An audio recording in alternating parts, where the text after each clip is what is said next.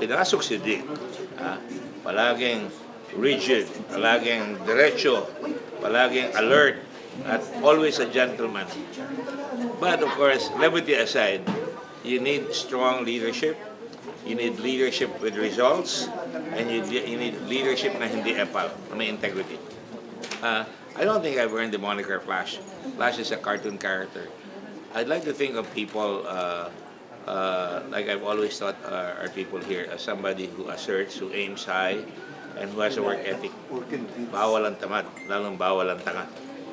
I would create an attitude change that would be put nation first, not just verbally, but indeed. I would make them get the best education ever so they can be competitive. Like I said earlier, I want a people that are creative so they can help themselves, they can be competent, well-schooled, competitive, kayang lumabang kahit saan. That was Rizal, by the way. And then, of course, you want him to be caring.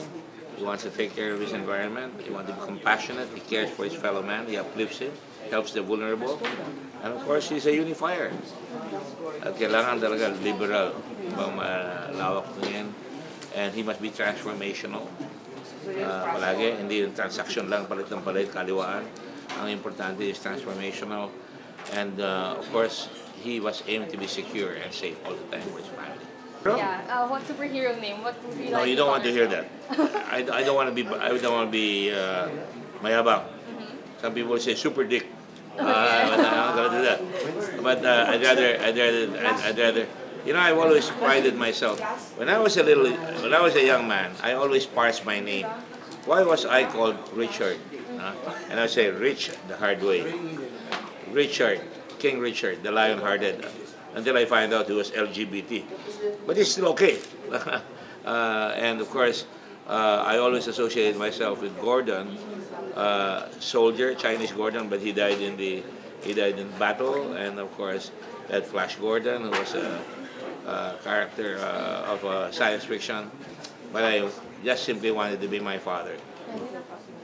Last question po, kahit super brief na lang. 70 years of exposure to a mother that was a volunteer all her life, that cared for other people, raised children na naiwanan ng mga magulang na hindi maka-afford, mga anak ng mga foreigners na iniwan, and always there when there's a flood, dumarating pa lang ang flood, na readiness sa relief. The Red Cross also made me there for 48 years, and you know, I was never able to get a chance to tell you that when you are in the Red Cross, you're priceless because nobody can pay you to volunteer. And when you do something well and you don't expect any reward for it, you're priceless.